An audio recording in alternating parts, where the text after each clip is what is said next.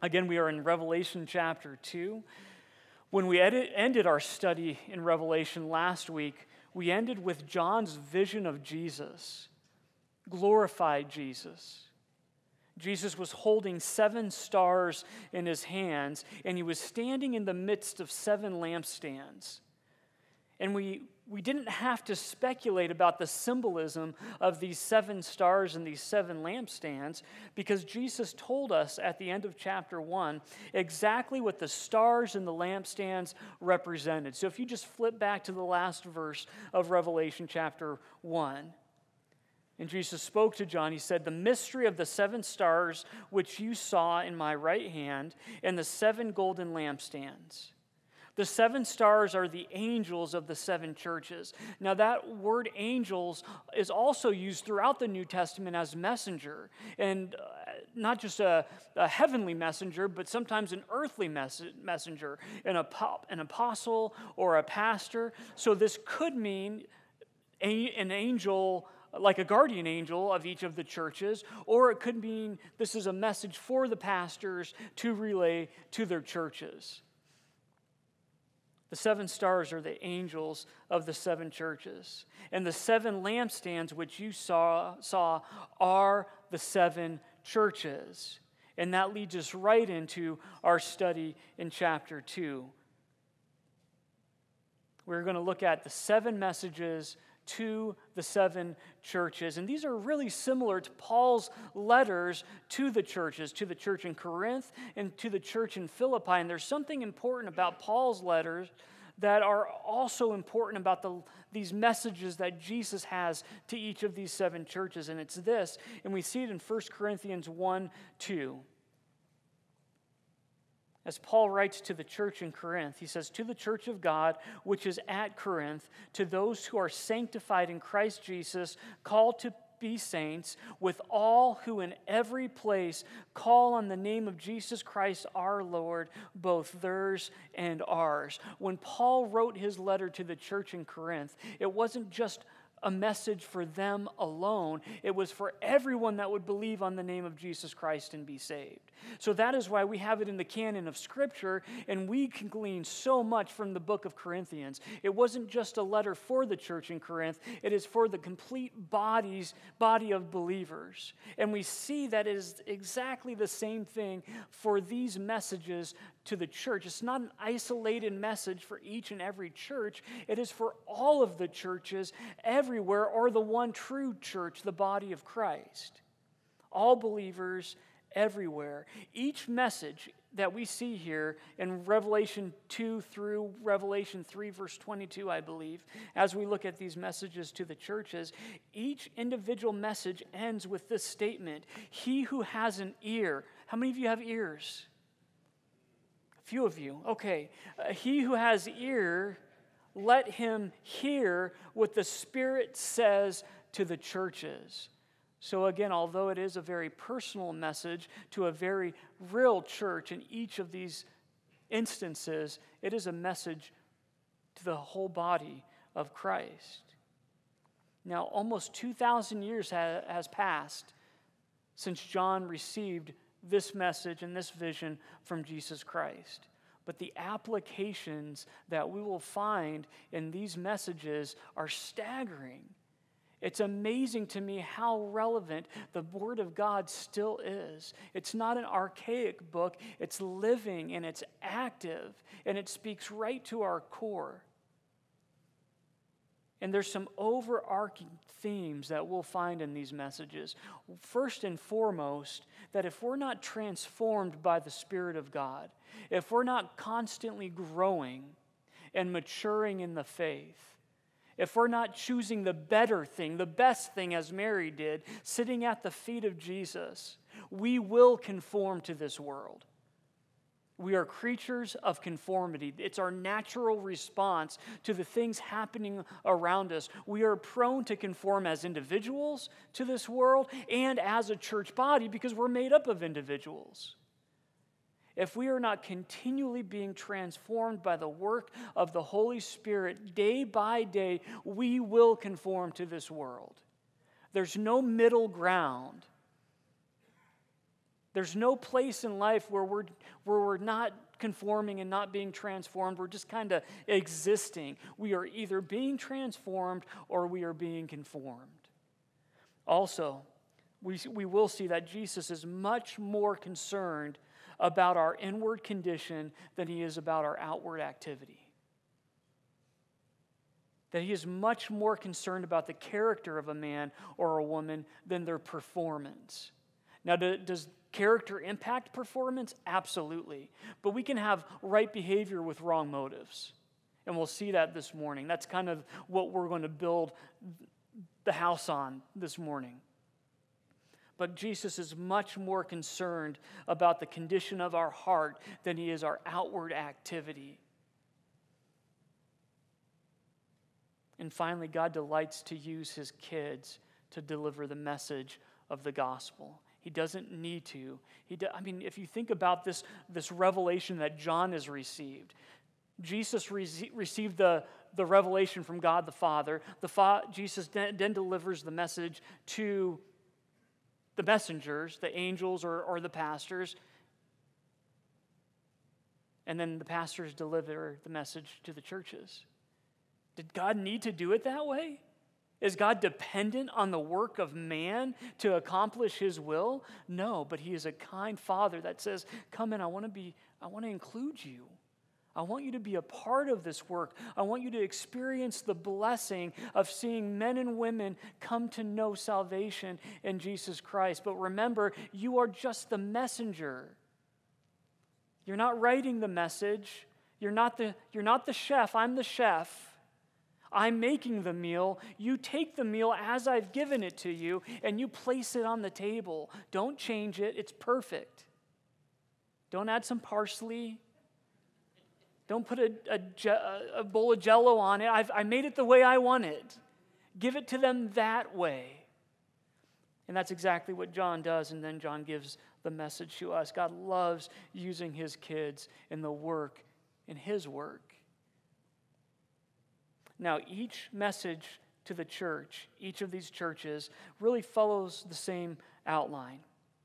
First, we see the addressee, or the destination, who the letter or the message is being written to, who's being targeted, the name of the church. And then we see Jesus give his own characteristic, a very specific characteristic, or maybe put a better way, he presents himself in a very specific way to that church. There's a part of his glorified being that he brings attention to for that specific church. And why that's significant, we'll see in a second. And then he commends the church. He tells them something that is right within the church, something that is good. He says, I see your works. We see that phrase throughout each of the messages. And then there's a word of conviction. I almost put a word of condemnation, but we know that there is no condemnation in Christ Jesus. It's a word of conviction, a word of correction. You're doing well, but this needs to be addressed. And then a word of exhortation. He calls them to something deeper. And then finally, a promise. That's kind of the outline for every single message to each of these churches. So let's begin. The church of Ephesus. To the angel of the church of Ephesus, write this. Now, again, I think it's important that we remember a little bit about the church in Ephesus, and really the city of Ephesus. Ephesus was a large province of Asia. It was the capital of the province of Asia. It was a large city with a population of around 300,000. And when you look at the world population back then, this was a large city. And I love looking at these cities because I think we have, especially being Phoenicians, we have a lot to learn about big city ministry through Paul's work and John's work in these big cities. Phoenix just took number 5 in 2017. Number 5, we're in 5th place. We're the 5th largest city in the nation. We just overtook Philadelphia. So take that, Philadelphia. We are number 5. Now, Ephesus was a central hub for commercial and religious and political activity. There was a lot going on there. Ephesus means desirable. Many Roman emperors would vacation there because it was kind of a resort city. Magnificent buildings. One of the 7 ancient wonders of the world was located there. It was the Temple of Diana. Magnificent structure. Now, under God's sovereign direction, Paul briefly visited Ephesus during his second missionary journey. He didn't stay long. He did preach the gospel, but he didn't stay there for an extended period. It was later during his third missionary journey that he lived there for around 2 to 3 years. And during that time, he strengthened the church. And we read in the book of Acts that everyone that dwelt in Asia heard the word of the Lord Jesus, both Jews and Greeks. Now, after Paul, his understudy Timothy became the overseer. And then after Timothy, the Apostle John made Ephesus his headquarters. Now, as we read the book of Revelation and we start chapter 2, things have changed since Paul and Timothy and John were ministering there. Something isn't right. Since then, John has been exiled to the island of Patmos, as we read in Revelation 1, for the word of God and for the testimony of Jesus Christ. That should give you kind of an idea of the political climate at the time. He got exiled, sent away to an island of prisoners for simply this, the word of God and the testimony of Jesus Christ. And the church in Ephesus seems to have lost something extremely vital. So Jesus sends them this message. Revelation 2:1, to the angel of the church of Ephesus, write, these things says he who holds the 7 stars in his right hand, who walks in the midst of the 7 golden lampstands. Like I said, Jesus starts out by presenting a characteristic of his glorified body, a characteristic of his glorified work. Now you may say, well, isn't that what we read in chapter 1? Isn't that what John originally saw? He saw Jesus holding the 7 stars, and he saw Jesus standing in the midst of the 7 lampstands. Well, is he still standing? What is he doing? He's walking in the midst of the 7 golden lampstands. Before we get to the problem with the Ephesians, Jesus is already giving the solution. The solution is always a life-changing understanding of a particular truth regarding his nature and his work. The Ephesians lost sight of something. They lost sight of something extremely valuable, and that's the person and the work of Jesus Christ. Who he is and what he is doing, which means that as we look at each of these churches, the root of their problem can be traced back to something they forgot about Jesus. So Jesus reminds them, and he reminds them of this: I walk in your midst. Because the 7 lampstands represent what? The churches. Jesus says, I am here. I am present, just like his name, Emmanuel, God with us. Not that he is only present or simply present, just watching from a distance, but he's on the move. He's active. This is his work. It's his body. This is his church. He is the head of the church. And that is exactly why the churches are represented as lampstands. You understand what a lampstand is, correct? It's not the lamp itself. It's not the light itself. It's simply the stand that holds the light. I love what Adam Clark writes about this regarding the lampstand. He says, they hold the oil and the fire. and dispense the light. A lamp is not light in itself. It is only the instrument of dispensing light, and it must receive both oil and fire before it can dispense any. So no church has in itself either grace or glory. It must receive all from Christ, its head, else it can dispense neither light nor life. A church does not exist to be a social club, or to be a country club, or a pep rally, or a place to get free coffee and free childcare, or a place to have a number of programs so we can stay busy. The church exists to bear witness to Jesus Christ. We exist to display his love and his power to a world that desperately needs to see those things. And Jesus is deeply concerned about how his name is represented. And if a church carries his name, if a church confesses that they are followers of Jesus Christ, yet you get inside and all it is activity and no love of Jesus Christ, he has a warning. And I'm going to jump to the warning before we get to the heart of the problem. So I'm going to present you the solution that Jesus is alive and he's walking in our midst and he's active and this is his work. This is his body. It's not my body. It's not Pastor John's body. It's not the board's body. It's the body of Jesus Christ. He is the head. That's the solution.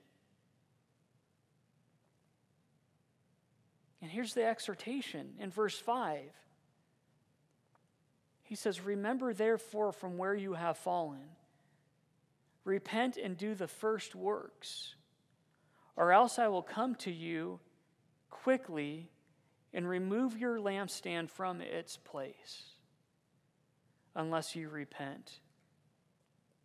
You could put it another way, I will close your doors.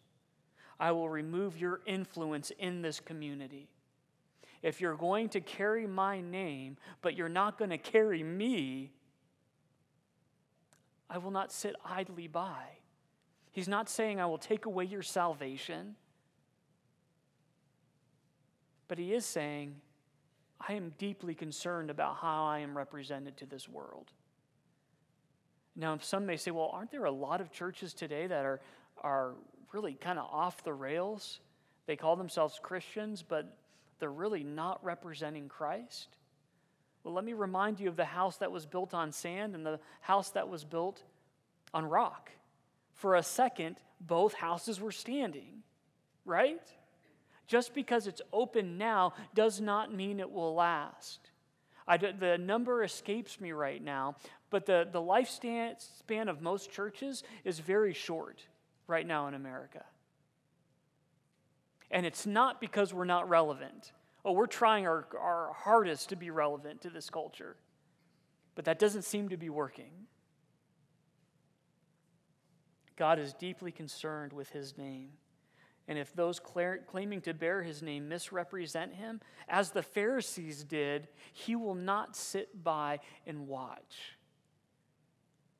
So what grave sin did the church in Ephesus commit? What grave sin would Jesus give this warning? Guys, if you don't get this right, I'm going to close your doors. I'm going to remove your lampstand. What grave sin were they committing? What kind of sexually immoral behavior or cultish practice were they involved in? Let's look. Verse 2. Jesus says, I know your works, your labor, your patience, and that you cannot bear those who are evil. And you have tested those who say they are apostles, and they're not, and you have found them liars, and you have persevered, and you have patience, and you have labored for my name's sake, and have not become weary. Wait. That sounds pretty fantastic to me. Does that sound like a church that you want to be a part of? I mean, that sounds like a healthy body of believers on the surface, it seems like this church is doing very well. The word labor means to toil. Literally, it means to reduce in strength. It's kind of, the idea is pouring yourself out and pouring yourself out and pouring yourself out. And there is weariness and there is exhaustion and there is a feeling of being tired. He says, you labor, you pour yourself out for my name's sake. And you're patient. And that word means an endurance, a constancy, a patient continuance. My wife, I think about 6 months ago, she hiked Mount Humphreys because she's crazy. I don't know why people would subject themselves to that kind of torture, but she did it with Jesse, I think. Right? Yes. And when she got back, I said, did you enjoy it? And she said, no. And I said, are you glad you did it? And she said, yes. And I said, would you ever do it again? And she said, never. And when she explained to me kind of what the experience was like, first you start out with a lot of excitement. You look at this grand mountain and you're like, I'm going to conquer that mountain. And you get going and you're about 30, 40 minutes in. For me, it'd be 3. And your legs don't want to go forward anymore. They're done. So she said at one point in this hike, every single step was a mental victory. Every single step was a battle between mind and body, where you had to tell your brain, we are taking another step right now, and then you make that step. And then you realize, okay, there's a lot more to go. That's a good example of this patience. A patient continuance. They put their heads down and they kept going in the face of adversity. Jesus also says, you cannot bear those who are evil. You've tested them against the word of God, which is the only thing to test against. And you found them to be liars. You took a stand for what was right. You know the Word of God, and the Word of God means something to you. And when false prophets and false apostles came, you compared what they were teaching with the Word of God. You didn't look at them and say, wow, that guy's really charismatic. He must be right. Or that guy's really attractive. I should probably listen to what he has to say, which we do today, don't we? We are very superficial in our judgment. They looked at the content of the message, and they compared that content to the Word of God, and they found it wanting. And they called them out for what they were. And Paul warned the church in Ephesus about this in Acts 20:29. He says, for I know this, that after my departure, savage wolves will come in among you, not sparing the flock. Also from among yourselves men will rise up, speaking perverse things, to draw away the disciples after themselves. Therefore watch and remember that for 3 years I did not cease to warn everyone night and day with tears. This was an ongoing message of Paul when he was in Ephesus. Guys, be careful. When I'm gone, people are going to come in and they're going to lie. They're going to try to add something to the gospel. They're going to try to change the gospel. They're going to say, yeah, this gospel's okay, but we can make it better. Let's make it more modern. Let's make it fit in. Let's make it more palatable. And the church in Ephesus wouldn't stand for it. And Jesus commends them for that. And then he repeats again, you have persevered and have patience and have labored for my name's sake and have not become weary. Now, does that sound like a contradiction? He just says you have labored and you've toiled and you've exhausted yourself for my name's sake. Oh, and you haven't become weary. I love what Dwight L. Moody says. He had come home exhausted after a campaign, and his family begged him not to go to the next campaign. And he said to them, I grow weary in the work, but not of the work. Now, we all get tired, but there's a difference between being tired in the work and being tired of the work. Like, there's a difference for me personally when I go out and I play with my kids at the park and we spend hours there laughing and having fun, and we come back home and I'm exhausted and I'm glad to be exhausted. That's a different type of exhausted than sitting in front of the computer screen for 2 hours doing your taxes. Afterwards, you're not like, man, I'm glad that I spent my time doing that. That's a different type of being tired. One's a burden, one's a joy. And we'll get into this in a second here. But where are we in ministry? How do we approach ministry? Are we tired in the work, which is okay? Sometimes we just need rest. Sometimes we just need to take a step back and then jump back in again. But sometimes we're tired of the ministry. And a good indicator of that, we're tired of people. We get bitter with people. We get short-tempered with people. Remember, love bears all things. Love is not easily provoked. Where are we? But this church seemed to have it all in order. This seems to be a model church. What could Jesus possibly take issue with? They worked hard to the point of exhaustion, yet they didn't tire of the work. When things got difficult, they fought through. They knew the Word of God. They stood firm on the Word of God, and they were not easily deceived. What's not to like? And Jesus says this in verse 4, Nevertheless, I have this against you. You have left your first love. You've left your first love. This should scare us. It scares me that you can put your head down and you can serve diligently and faithfully and tirelessly for the cause of Christ. You can study the Word of God. You can have a great deal of discernment, and you can still not love Jesus Christ. That's a scary thought. We can be a church humming with activity. We can be a busy little hive of bees. But when the beekeeper reaches in, he finds no honey. That's a scary place to be. Welcome to America. We have little churches and big churches all over this nation that are busy with activity. They're humming along, but Jesus isn't concerned about the activity. He wants to know, do you love me? Do the people love me? I don't care how effective your programs are. I don't care how many people are showing up. Do you love me? Because if you don't have love, you don't have anything. He says, return. He says, here's what I have against you. You have left your first love. Now understand, when he says first love, he's not talking about first in order of occurrence.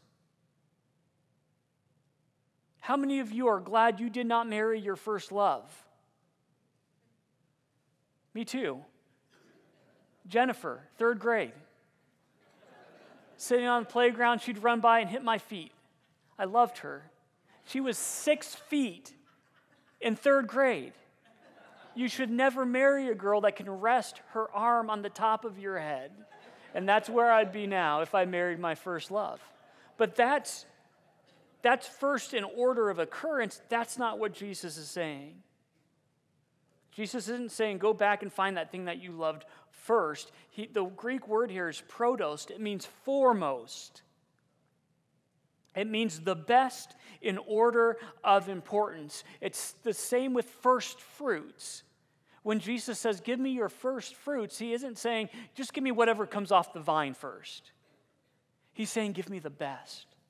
I want the best, the foremost, the first. There was a time when the church in Ephesus adored that which primarily deserved their affections, and that is Jesus Christ. There was a time when they adored him. And remember, Ephesus was a beautiful resort city. Like I said, the emperors would take time to vacation there. In the many bathhouses, there was a Colosseum that sat over 20,000 people, which was huge for their time. And they could watch all kinds of sporting events. Prostitution was legal, and it was encouraged. And many commentators believed it was tied to spiritual worship in the temple of Diana. They encouraged it, but remember, only in moderation, they said. That was the culture they were growing up in. I mean, men complain today, man, it's just so easy to look at pornography today. These men grew up in a culture where prostitution was encouraged. It wasn't socially taboo. In fact, it was a spiritual act. And in the midst of all that was desirable, all that was worldly, all that was appealing, a church was born, and they fell in love with Jesus Christ, and he became the most desirable thing because they saw him for who he was. There were plenty of things that could capture one's attention and affection, but the church in Ephesus had found the best thing: a loving relationship with the Son of God, Jesus Christ. But Jesus said, you've lost that. You fell away from the best thing. And from what we read, they didn't necessarily fall back into their old ways. You know what they fell into? Religion. They fell into religion. They fell into activity and works. And it looked wonderful on the outside, but they were dying on the inside.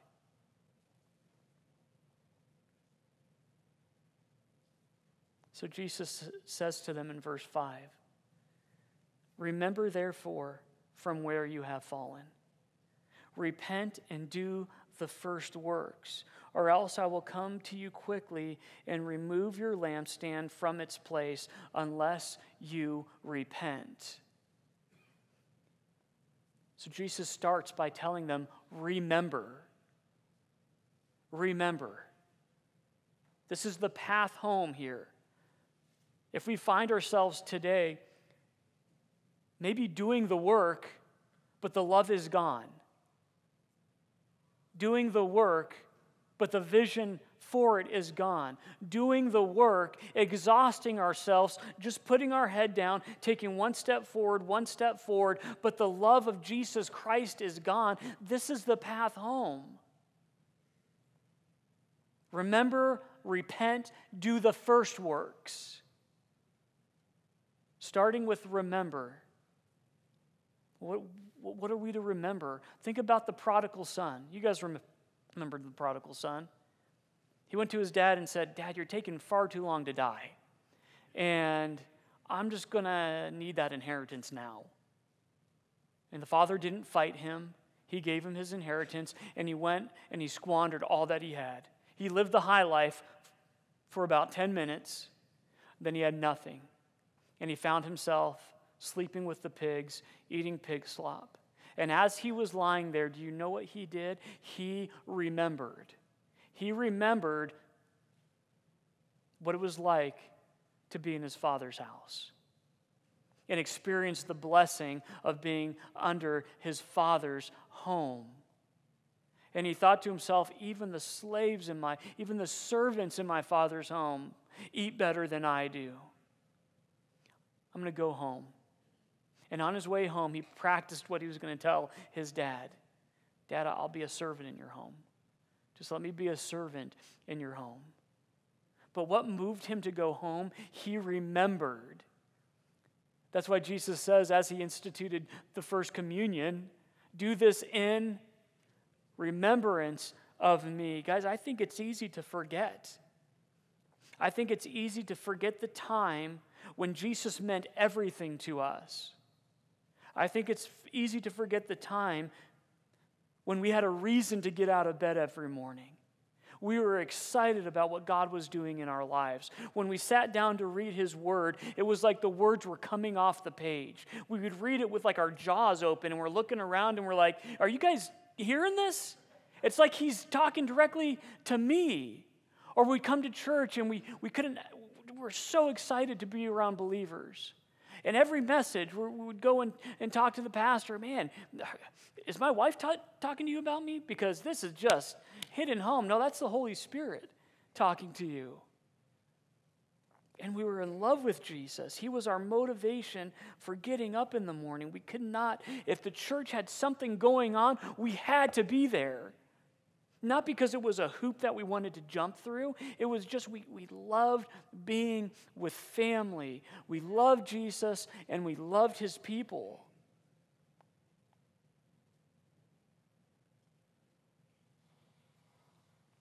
Do you remember that? Do you remember when that bitterness that you carried was replaced with forgiveness? Do you remember when that greed that you had, always wanting something more, was replaced with gratitude in the morning? Lord, thank you. Thank you for my family. Thank you for providing for all of my needs. Do you remember when he changed your vocabulary? So it wasn't constantly words of poison coming out of your mouth, but he started to give you words of encouragement for others. Do you remember that? I do. It was like God had given me new eyes and a new heart, which he did. It wasn't like that. It was that. It's like seeing the world through a new lens. And Jesus says, think back to that time. Think back to that time, a time when I was more than just useful to you. I was beautiful to you. And I know, guys, we're not comfortable with that, are we? That word beautiful. In a lot of churches today, that's not allowed. It's too feminine. There are actual churches that, in an attempt to attract more men to church, they won't use feminine phrases. So to say that Jesus is beautiful, that's not allowed. But I'm sorry, he is. He's to be adored. But today, for many of us, he's just useful. He's handy to have around. Let me ask you this, guys. What if your wife treated you this way? You're just kind of handy to have around. You're good for fixing things. That drawer just doesn't open like it used to be. It used to open. It used to slide nice and smooth. And the only time your wives would come to you is when they needed something to be fixed. You're useful. That's a sad relationship, isn't it? But unfortunately, today we treat Jesus the same way. Yeah, he's useful. But do we adore him? Do we love him? Because when we love him, remember what that looks like. Because I know for a fact, if you've given your life to Christ, if you've become born again, you have experienced this. You have. So he says, remember. And then he says, repent. Now, this is so important, especially in our culture today. You know what repentance is? Let me put it simply. It's taking responsibility for your actions. Repentance is taking responsibility for your actions. No more excuses. No more I'm this way because. Or I do these things because. It's a realization and an understanding that the problem lies with me. My circumstances didn't quench my love for Jesus. I can't blame the pain this person caused me for my lack of love. Jesus did not move. And you hear it so many times today. I was a Christian until God took my grandfather away from me. I was a Christian until God allowed this in my life. Well, I was doing really well in the faith until ... No, guys, no more blame. Jesus did not move. True repentance says, I changed. It's something that I did. I got distracted. I believed a lie. I pursued something of lesser importance. It was me. It was me. I did this. It's not because of my broken marriage. It's not because of what mom and dad did. And again, I'm not making light of any pain that any of us have been through, but we've all been through pain. That doesn't change Jesus' love and his affection for us. It doesn't change the reality that he wants to use that pain for good in our lives if we would only let him. Repentance says no more excuses. I take responsibility for my actions, and I have neglected the most important thing. I have neglected the Son of God.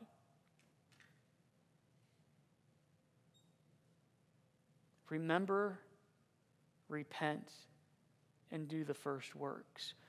Now, we might say, I understand remember. I understand repent. But didn't he just get done convicting the church for their works? That the works were empty. So what is he saying when he says, return to the first works? Remember, what does first mean? Most important. And what did Jesus say to Martha when Martha complained that Mary was just sitting at Jesus' feet? Mary has chosen the best thing, the thing of singular importance. So what does that mean? Does it mean reading my Bible more? Well, the Ephesians knew the Word. Now, let me say this. It's never a bad thing to dig into the Word of God. But the heart behind it's very important. The Ephesians knew the Word of God. Well, maybe I need to serve more. The Ephesians were serving plenty. Well, maybe I need to root out the evil influences in my life. Well, that's never a bad idea either, but the Ephesians had done this.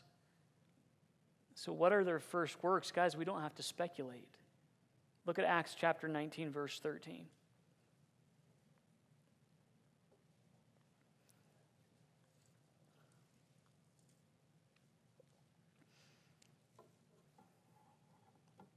For the sake of time, let's skip down to 17. The apostles were preaching the gospel. There are amazing, miraculous works being done. And the people of Ephesus heard the word of God. They heard the truth of the gospel. And this is their response. This became known both to all Jews and Greeks dwelling in Ephesus. And fear fell on them all.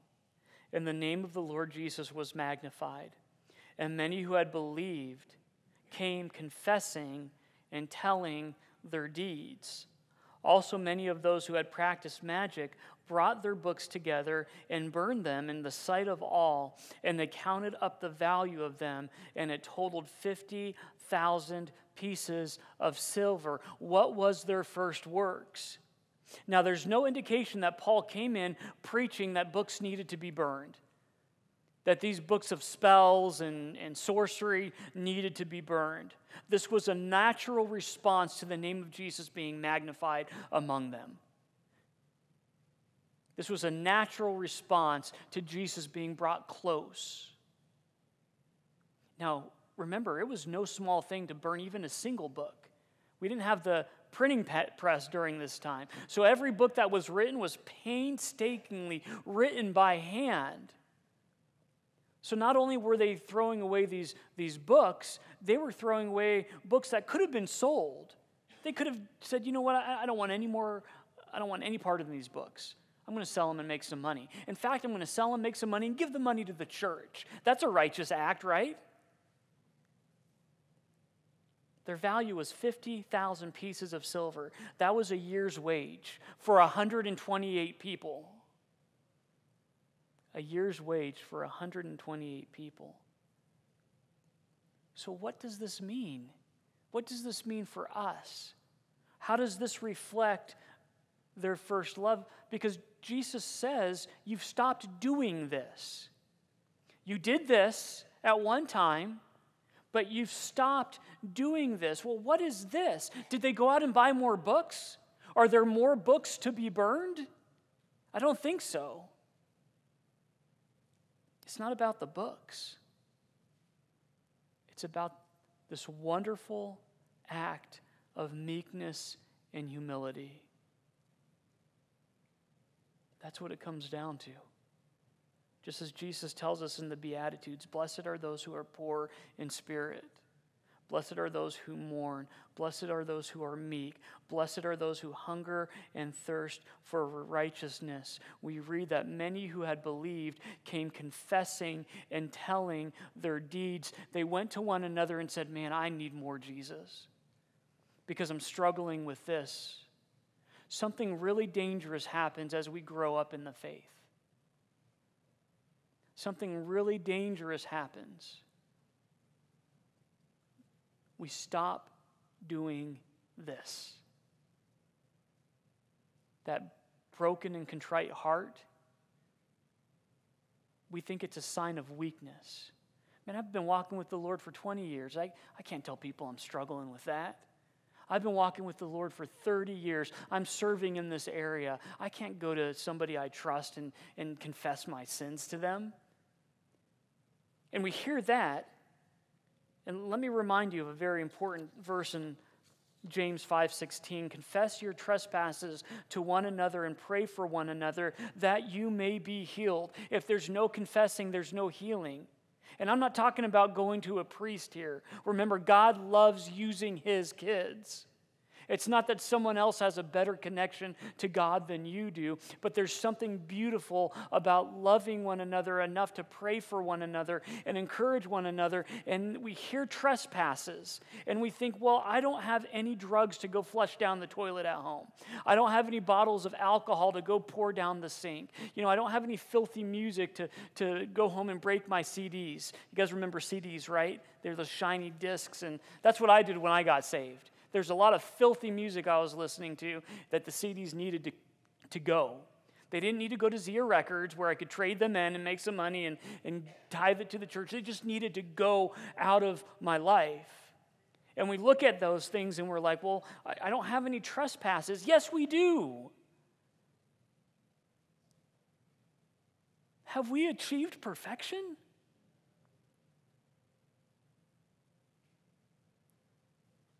We lose our love for Christ when we lose our desperation for his work in our lives. When we think we've got it figured out. And let me tell you this, you know how we know we're in that place? We become a critic of everything. It used to be coming to church and worshiping and just, you don't even know who played worship that morning. You just knew that you had time to express your gratification to Jesus. But then that seems to fade a little bit, and we start watching the worship team. We start thinking about maybe them doing something different, or hoping they would do more new songs or more old songs or louder songs or more quiet songs or whatever that may be. And instead of coming and hearing the pastor share a word of God and not being excited about the pastor, but just being excited that the word of God was open and being shared, we start looking at the pastor. Start looking at their quirks. We don't like the way that they breathe. Someone told me that once, actually. Hey, you breathe funny. Thank you. That's super encouraging. If I could change it, I would. Or it's too long, it's too short. We start critiquing. Wish the children's ministry would do this. Wish the church would have this. Guys, that's a sad place to be in. Guys, we have so much room to grow. And again, if there's opportunities to make things better for the sake of the gospel, let's do them. But it's a sad place when we lose our love for Jesus because we lose our love for one another. And instead of love suffering all things, bearing all things, not being easily provoked, we get easily provoked. Someone doesn't look at us the right way, and we go home and we're bummed. And you know what? I was driving here, and I was thinking about that, and I was thinking about how that sometimes exists within me. And I got this analogy. It reminds me of what my kids do to me sometimes. When I take them to Disneyland and they're upset, and we're at Disneyland, mind you, they're upset they got the blue balloon and not the red balloon. Hey, we're at Disneyland right now. Look around. Anybody else have a problem with their kids? That's the worst. When you spend a day with them just trying to bless them and take care of them. And at the end of the day, it's time to go to bed. They ask to stay up and play video games, and you say no, and they freak out on you. And you're like, are you serious? Did you not just experience the day that we've had? And God said, that's you. I've given you this church family to love and grow together and go out and be a light. And yet we pick at each other. So the encouragement that we have from God is let's be honest and repent. That word transgress means a lapse in judgment. Does anyone here not have lapses in judgment? It means a deviation from the course. And that's why I think things that are morally neutral can be so dangerous, because they're not horrible sins that we know of, but they rob our affection for Jesus. And that's what it comes down to. The church in Ephesus, in Acts 19, they knew these books had no place in developing their affection for Jesus Christ. So they needed to go. There are things in our lives that just simply need to go because they do nothing for our affection in Jesus Christ. And again, I can't tell you what those things are because sometimes they're neutral. What's right for someone else can't handle. But I don't think our God's a God of confusion, and I know that His conviction is sweet. Maybe we have to turn off the news once in a while. Maybe having two people yell at each other for an hour isn't the best use of our time. Maybe it is the music. Maybe it is our entertainment choices. Maybe it's just, again, the list is endless, and only the Spirit of God knows. Let's close here. Revelation 2, verses 6 through 7.